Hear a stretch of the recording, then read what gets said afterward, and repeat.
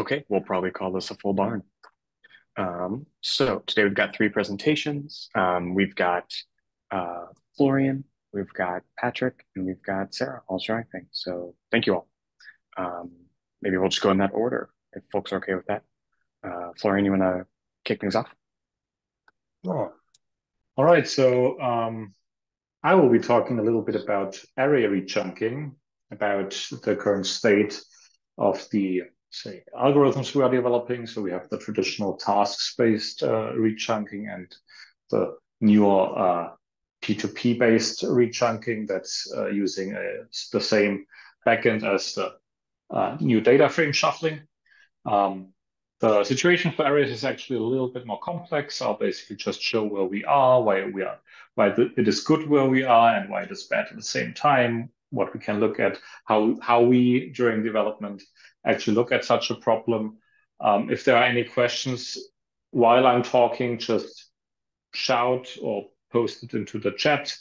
Um, and otherwise, I will just walk through this and show you what I got. All right, so what is rechunking? Maybe first, and for this I have basically an example. This is actually very similar to one of our customer problems. So arrays, multi-dimensional data. This is a three-dimensional array with a certain shape, X, Y, Z, for instance. This could be time, longitude, latitude, or whatever kind of coordinates you have. And for instance, in this example, where this is coming from, this is actually satellite data. So what you can think of this is basically the satellite takes a snapshot of a certain region, maybe every hour or every day, every month, something like this. And this is also how the data will then be partitioned. Like so, there's this nice visual that shows say um, slices in the z-axis, 60,000 of those, and then relatively large slices on the x and y-axis. These are basically pictures, for instance, and the z-axis is the time axis. And often when working with this kind of data, we actually need a different slicing of this data because, for instance, we want to calculate for a certain, I don't know, city, a an average or a historic average of temperature or something like that. So I'm not a domain expert. I get told that this is the kind of operation we need. And say for folks that are more used to data frame applications, this is something like a group by apply. And the API is actually pretty straightforward. We say, okay, we take a source chunk or a partition in the data frame world, how big it should be and how big it should be after the rechunking. And this -1 just says, please put everything in one chunk. So we get from this, say, thin sliced in the time dimension, we get very long, say, rods of data. And this is the rechunking operation. And traditionally, we're doing this with a task-based approach. And um, I will go into this in a bit, but basically this is a many-to-many or if not all-to-all communication. So this is actually very expensive. So basically every old chunk has to share a bit of its data with the new chunk. So there's a lot of network communication between workers. And to make this really smooth, the traditional approach is actually slicing this up into multiple stages. In this example, actually 4 stages. And this is why it's actually not incredibly fast. I prepared a cluster. I think I prepared one. I hope this is up. If not, we have to wait for a minute or so. Yes, it is up. So I'm using Coil just as an example, but you can use whatever you want. I have a cluster with 20 workers, one CPU, 8 gig each, and I'm just running this simple example.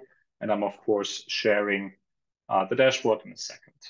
I'm not doing anything sophisticated here, just rechunking the data and throwing everything away afterwards. And then I'm just looking at the dashboard. This is the traditional task-based approach. What we can see is that there's a lot of red stuff, this network communication, that's good and all well.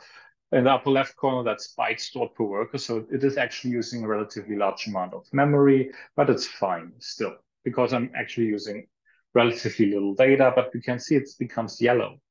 This is bad, so there's a lot of memory pressure.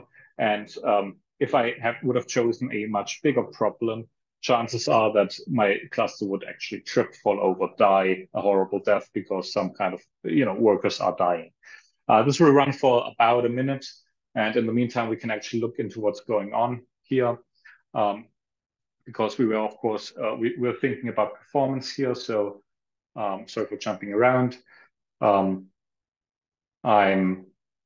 So Coiled is, for instance, showing network throughput and so on.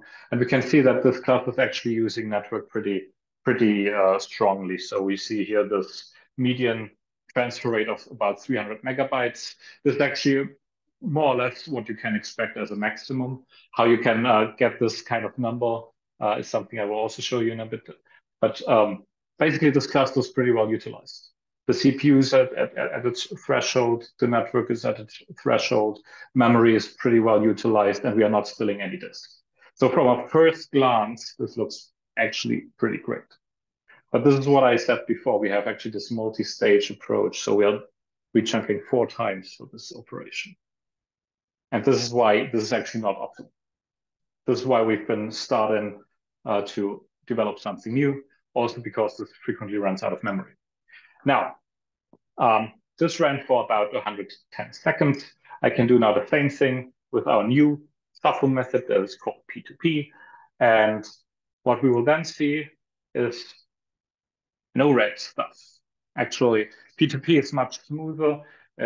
You can see that the bytes stored per worker is actually very well under control.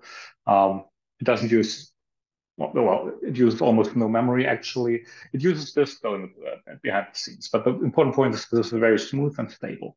So even if you have very large data to rechunk, this is expected to work regardless of the data size. This is scaling very well. I didn't show this before, but we also don't have as many Dask tasks for those who are familiar with this kind of thing. But, and this is the downside of the thing here, this is actually slow. So the previous one ran for 110 seconds. This one will probably run for, I don't know, 2 to 3 minutes. I still think this is a success. And this is because the bytes per worker, this is stable. Everything is very stable. Everything is very smooth, and this just runs along. But can we make this even better? And for this, we can also look at the performance metrics again, and we can see it is actually not using a lot of network. It is using a lot of disk.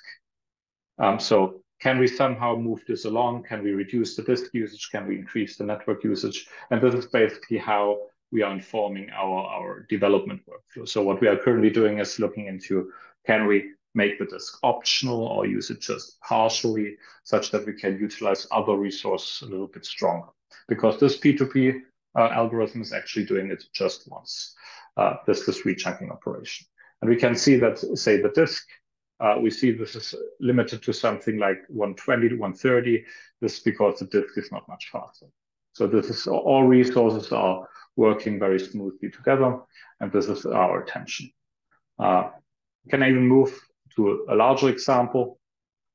Again, so this is just the same cluster, but with, say, 200 workers, but a little bit more data. So this is now generating about 2 terabytes, and I'm rechunking to something similar. So same dimensions, same chunk sizes, etc. And let's look how this runs. So this is now the bigger cluster. This is also why we see histograms instead of actually bar plots. And the first thing you should notice is that nothing happens. This is because Dask actually has to submit a relatively large graph. We see that there are 120,000 tasks, and now it's running and running. This is a traditional task-based approach. And the upper left corner, this is the total cluster memory usage, and it is already yellow. We are basically just 10, 20 seconds in, and this will move along like this. So memory is all over the place. I actually cannot tell you if this will finish. Sometimes during testing ahead of this, it finished. Sometimes it failed. But this is roughly how, people are experiencing this. You notice the dashboard is actually laggy because the scheduler behind the scenes is actually, a bottleneck in this kind of situation. We can even see this also by looking at our dashboard. Big one. So this doesn't look like bottlenecked. This is the scheduler right here, but this is just because our access is a little bit off. But basically, it's almost at 100%. So the CPU is constantly doing stuff, and this is bad. Network is properly utilized, sure, but our memory, we already see that this is actually close to dying. I will spare you waiting for this because I don't have any confidence. And let's just start a client for good measure. And then we do the same thing with P2P. And this is basically now what we are looking for. What we should be seeing right now is that, well, first of all, it started much more quickly. And again, same thing. It's running smoothly, constant memory.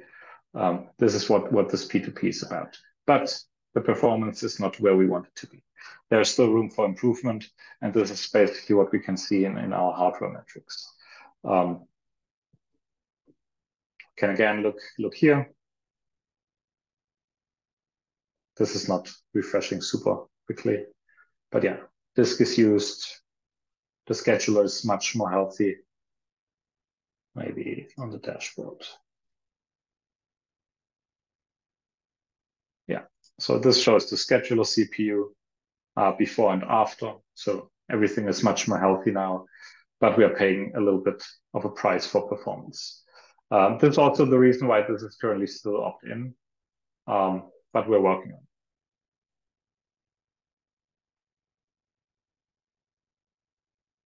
But boring is good. In this case, boring is good. Anyhow, this is actually everything I have to say, wanted to say. If there are any questions, I'm happy to answer or dive into specific topics. I had a question on the difference in performance here. Are there cases, Of course. if you're okay with a slight decrease in performance, are there cases where you still might want to use the task-based reshuffling, or is it something where if you're okay with a small performance decrease, that you'd have a strong preference for P2P? So the thing is that if you're doing large scale, really large data processing, you're probably better off with P2P because of the stability thing. But the devil's in the detail. The example I'm currently showing is basically something like an orthogonal rechunking, right? There are also very trivial cases where you just take the n chunks and smash them together into one, or you take a big chunk and break it apart. This is also why the traditional task-based shuffle has multiple stages, because it expresses a much more complex problem as a series of these trivial ones, where we just break a chunk apart, smash them together again, maybe break it apart again, and the P2P thing does everything in one go. So if you have a rechunk that is actually one of these trivial operations, the task-based is currently better. Because it also runs very, very smooth and requires not a lot of memory. But as soon as you have these non-trivial operations, things become more complex. So basically, if your target chunk is a multiple of the source chunk, this is a very trivial operation, and P2P cannot do better. We are also working on heuristics that can detect this and switch between the algorithms, but we don't have anything reliable yet, and we choose to not surprise users. Rather educate them and tell them that in most situations they should opt in unless everything runs super smooth. Okay, thanks, Florian. Patrick, you're up next. So I want to talk about Dask expressions today. Dask expressions is an effort that tries to build query optimizing into Dask data frame for now, but is set up to integrate this into all parts of the Dask API. Historically, Dask wasn't very good at reordering your queries that you handed over to the scheduler. It just executed what you provided, and thus tended to do unnecessary work. This is like a comparison against where Spark is much better than Dask at the moment, but we're trying to catch up here. I'll go through a quick example that shows what Dask expressions is supposed to do. And then we'll move over to some performance comparison that we did over the last couple of weeks to see where we are at the moment. This query here reads a Parquet file, then we do some operations, and in the end we select a single number. This is obviously not very efficient. We read all the data, execute all operations on the whole data frame, and then we want to get one single number in the end. We can do this better manually through pushing the column projection that's here at this place into the read Parquet call, which will restrict the number of columns we read to 1 instead of like everyone. Depending on the size of the files, this could be a pretty big improvement. And then we'll get the same result. It will just run faster now. These optimizations aren't very cool to do manually. If you have hundreds of thousands of columns, then you don't want to write them up all the time so that you can get the best out of your query. So that's why some frameworks like Spark or Polars are doing this automatically. That's what we are doing with Dask expressions as well now. So Dask expressions is currently a separate library. It lives in the Dask contrib organization. It's just a GitHub project, it's Python only, so installation should be relatively easy if you want to install for main, but we're also doing regular releases. It follows the API of the Dask data frame interface pretty closely. So if you look at the same query here, if you don't do anything, if you just write it up with Dask expressions, then it will just capture the user intent, which is reading the file down here, doing the replace, summing up, and then selecting the column A, which will result in a single value. Before actually executing this thing on the scheduler, on the cluster, there are a couple of optimization steps that will reorder the query that the user provided to make something more efficient out of it. Like this is not meant to be public API, it's just for illustration purposes here. What happens is the column selection from A up here moves all the way down here. So basically it automates what we did earlier in a manual step. This happens for all kinds of operations. Column projection is just the simplest one that is that resonates very well with users who haven't thought deeply about this. But in general, we can also like push filters around, do more efficient merges if you have more information about the data. Like set index won't trigger computations anymore when you write them up. So we postpone these until we know more about what the query is actually supposed to do. So we can tackle a lot of the annoying things from a UX point of view that Dask data frame is currently having.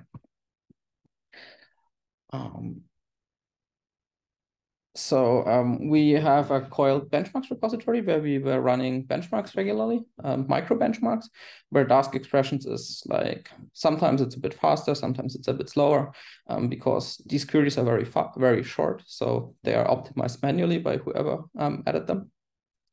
That's why we moved over to the TPCH benchmarks, which is a benchmark set that's SQL-like, that was initially created to compare databases. These are more complex. We will look at one of the queries shortly. And this gives us a better idea of what users are facing in the wild. Like writing a group by operation and read Parquet is not really representative for most of the use cases. So I spun up a cluster that we will use shortly for benchmarking. What TPCH looks like, it's generally a filter, which is in here. Then we do some merges or other operations. And most of the time it finishes up with a group by operation. It's typical stuff that you would write in SQL as well if you want to do so, if you wanted to do some analysis. This is a bit more complex than just like a one-liner. So we can expect to see a bit more here. What we will do now is I have this window open here and we have that one. The left side is the Dask expressions implementation. and the right side is the current Dask data frame implementation. And what we will now do is we will look at how they compare against each other, and then I can say a couple of things about how this is going to work. So right is Dask data frame, and left is Dask expressions. The data set has 100 gigabytes, so it's like medium-sized, I would say. We are currently working on running this on 1 terabyte and then 10 terabytes, so that it gives us a bit of a better idea how this will look like for bigger use cases. I think I screwed something up here. The left side should be much faster. Just a second. I think the widgets are pointing to the same cluster. That would explain that. Then let's look at the actual cluster.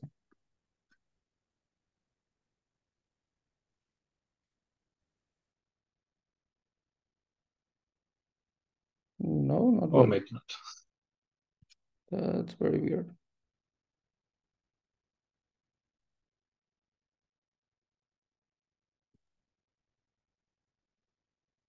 We will restart this in a moment. Maybe I forgot to refresh this region step here. We'll find out. Otherwise, I have prepared benchmarks as well that show this a little bit better.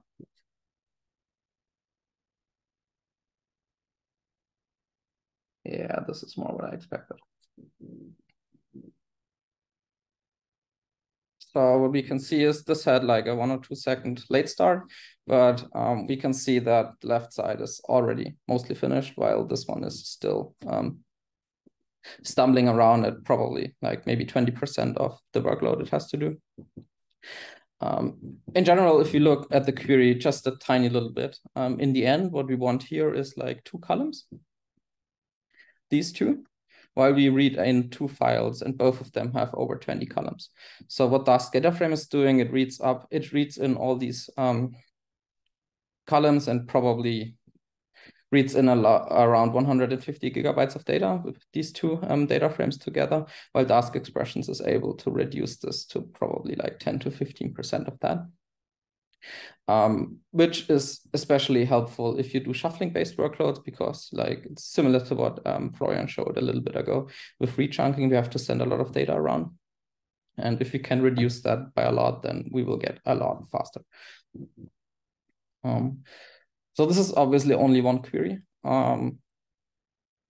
We've run this on 7 different queries from the TPCH benchmark set. And what we can see here, blue is good. Like blue means that we got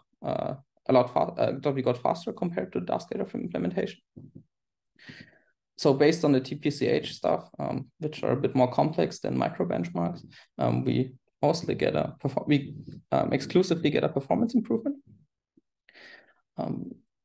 Obviously, what we discussed earlier, we are reading significantly less data than before. So the average memory comparison and the peak memory comparison is also significantly lower, which might be helpful if users are struggling with a memory pressure instead of performance. Like maybe performance doesn't really matter to some users, but they have problems figuring out using huge clusters for their data. If you look at this like briefly on a test-by-test comparison, these 3 benchmarks here are especially merge heavy. So and there we got a like 2 to 3 times improvement. So it looks pretty promising as of now. The project is still like under development, so we haven't done everything that we would like to do. So I expect this to get even a bit faster in a couple of weeks. Generally, it's ready for use though. So if you are an early user or want to play around with it, it's ready. The API coverage is pretty good. We cover like probably 90%, maybe 85% of the Dask data frame API, and like more like 99% of the regular used part of the Dask data frame API. There are a couple of more esoteric things that we haven't implemented yet, but the important stuff should be there. Long term, we want to integrate this into Dask so that we can switch over by default at some point, but it's not yet clear when this will happen. Yeah, that's it. Do we have any questions? I have a question. Sure. You mentioned this is still in development and people can try it out. However, how safe is it? Did you re-implement all the algorithms and now I have to expect that there are major bugs, maybe data loss or something like this? So what's my risk when I try this? The risk is that you run into noisy bugs that won't let your workflow run at all. Like some more complicated things like data loss or stuff like that is unlikely to happen. We dispatch to the Dask algorithms wherever possible, which is basically everywhere. It's just that we have injected a step before the actual algorithms are used and doing some stuff with the query now before we submit it to the scheduler. But so if my tests and my notebooks just run, I should be safe and good to go. That's good news.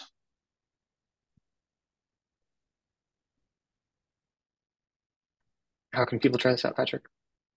Pip or Conda. It's on Conda Forge and on PyPI, or install from main. As I said, it's Python only, so installing from source should be very straightforward.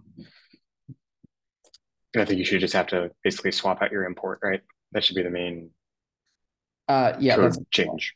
What we do for our benchmarks is instead of importing Dask data frame as DD, we import Dask expressions as DD, and then they run just out of the box. Like our benchmarks are running out of the box then. We're not cheating, I promise. Okay, thanks, Patrick. If there are no other questions, then Sarah, you're up next. Hey everyone, I'm Sarah. I work for Coiled. I think this is my first Dask Demo Day presentation. So thanks everyone.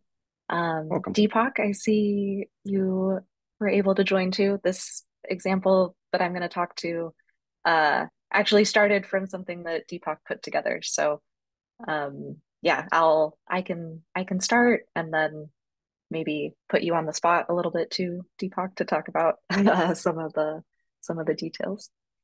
Sounds good. Great. So this all started with an example that Deepak put together. So there's this really big data set called the National Water Model. Deepak is, working on, or not working on, you can use flocks to reduce this really big data set.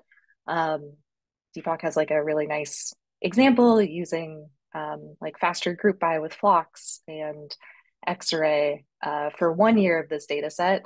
And we thought, hey, how hard could it be to scale this up to the full data set? So for 1 year, it's about 6 terabytes.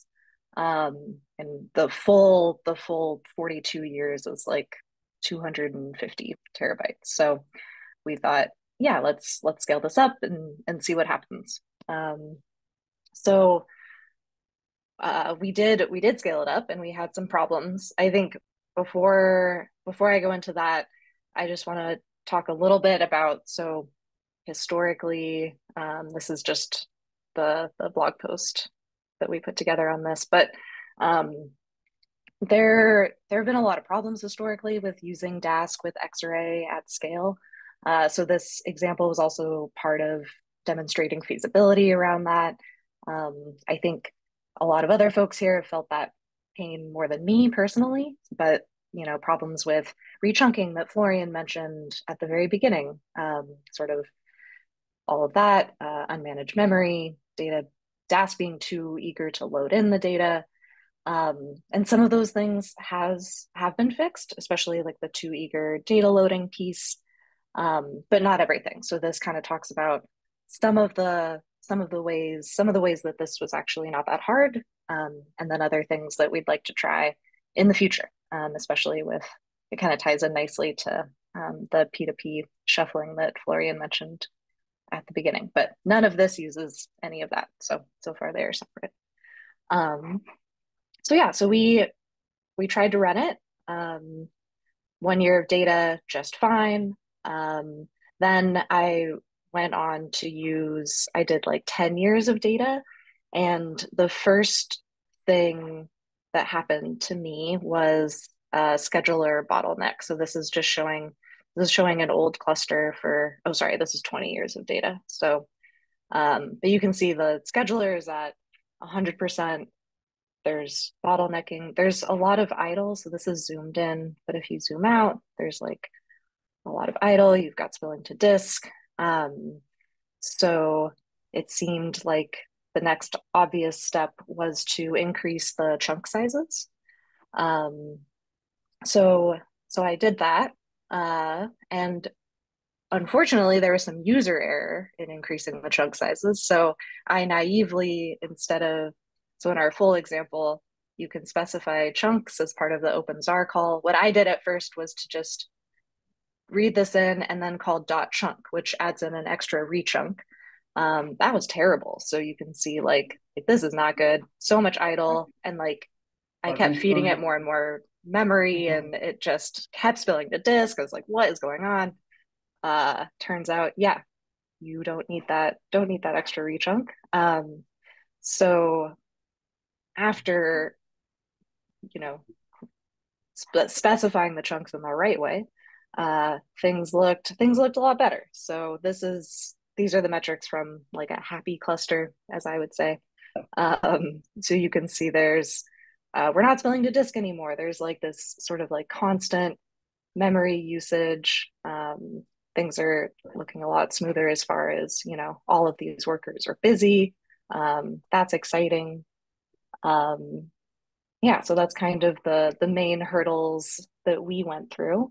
The other piece that we ended up having a little bit of trouble with, and this is related to the rechunking, or sorry, related to the finding the right chunk sizes. So the task graph is also pretty large here, so there was also some lag in downloading the task graph to my client. So I also used another utility that Coiled has, but which would just launch this cluster from a remote VM in the first place. So instead of using my own internet speeds, it can like do that from another remote VM in the same region as the cluster that this is running on. So that helped speed things up a little bit too. Yeah, and then the only other thing I wanted to show, and then I think it'd be cool, maybe if Deepak, you wanted to talk a little bit about the flocks piece, is I also put together a short animation of all of this, which is kind of fun. But this is just looking at all 42 years of data at the county level. So what this operation is doing is it's taking the full data set from the National Water Model and using flocks to do a reduction on it across the counties. And then I did an average across each week. So, and then kind of put this together to be able to look at it all in one place. But yeah, Deepak, did you want to talk about flocks a little bit? That's like kind of one of the main bits, or if other folks have questions. Sure, I could say a few sentences. The idea behind flocks was that group by reductions were a problem because by default, X-ray tries to shuffle the entire data set, and this doesn't work very well. So instead, we write group by reductions as a tree reduction. And then, so using Dask array reduction, and then everything works really well because these are giant reductions. Even if you start with a big data set, you're usually collapsing to pretty coarse groups. And so in theory, this should work pretty well in parallel as long as you write it with an appropriate algorithm. And so that's what Flux does. So that's fundamentally what it is. And so it works well for that demo where you're going spatially aggregating into county groups. It gets more interesting when you start doing group by in time. Now, then you have to start thinking a bit because you could fail pretty easily with arrays We can get into this, but things like time.day of year is like a quasi-periodic repeating pattern.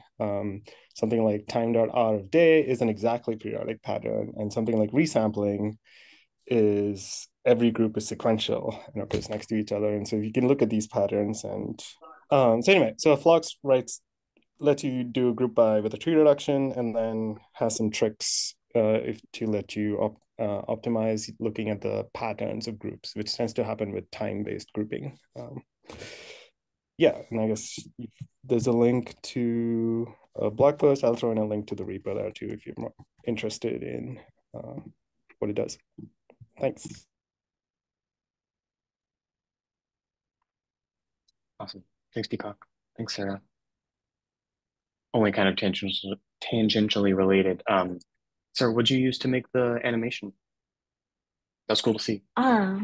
Yeah. I actually it's just matplotlib for the individual plots, and then I used a tool called ffmpeg to stitch them all together into an animation.